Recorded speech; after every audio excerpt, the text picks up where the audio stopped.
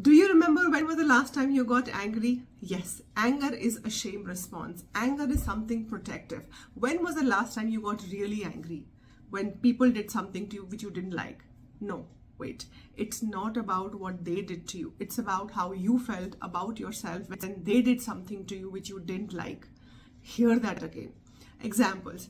I feel really agitated when my partner does not pick up my calls. Becomes, I feel sad because my partner does not spend time with me.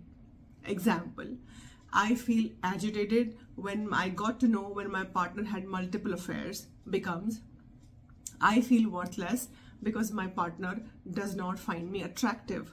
Examples, I feel unloved because my parents and my partner calls me names. Becomes, I feel I am so unloved that my parents also hated me.